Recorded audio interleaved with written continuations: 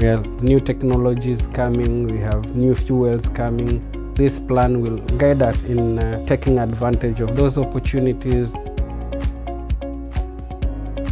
Decarbonization is not an easy feat. It's a culture change. If it wasn't for the Green Voyage project, we wouldn't be this far with our NAP development. We want to enhance resilience in our island communities. Having the National Action Plan helps us to embrace the change and better coordinate ourselves. What we would like is a pathway that will lead us to a sustainable maritime sector that will improve the lives of our people.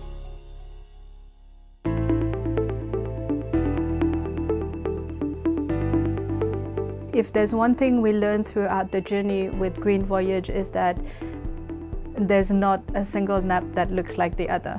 The key is to really find one that is tailored to our needs and tailored to our circumstances. We have to know where we are to know where we're going. And so that's what we're doing right now. We're developing our baseline study, seeing what emission our maritime sector is responsible for, and then we can put better policies and strategies in place to decarbonize them. We are very dependent on ships interconnecting our islands. This National Action Plan is devised in a way that will help incentivize the nation as a whole in emission reduction from domestic ships. The most important outcome is that we're going to have a framework, a strategy, a direction on where to focus our efforts.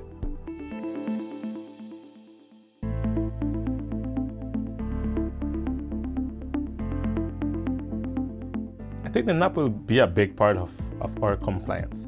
We know what we need to do. The strategy is very clear. And so the NAP would be the stepping stones that we need to achieve to move towards our goal under the IMO and the GHG strategy.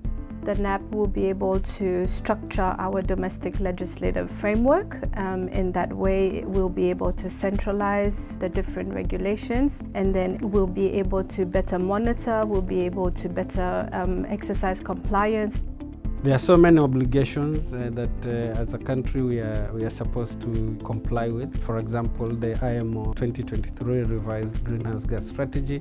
We are also looking at the Paris Agreement and the national determined contributions. So it will help us to comply with all these international obligations.